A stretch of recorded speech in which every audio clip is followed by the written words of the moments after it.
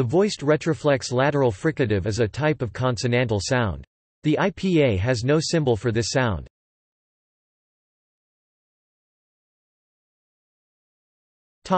Features.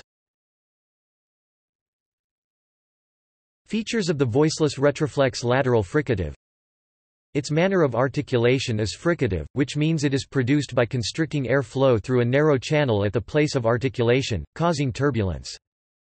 Its place of articulation is retroflex, which prototypically means it is articulated subapical with the tip of the tongue curled up, but more generally, it means that it is postalveolar without being palatalized. That is, besides the prototypical subapical articulation, the tongue contact can be apical pointed or laminal flat.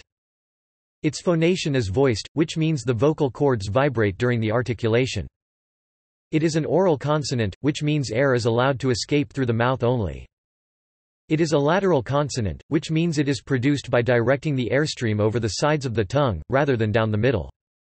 The airstream mechanism is pulmonic, which means it is articulated by pushing air solely with the lungs and diaphragm, as in most sounds.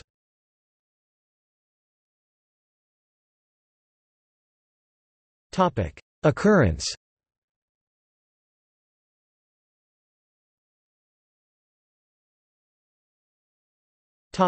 See also: Index of phonetics articles. Notes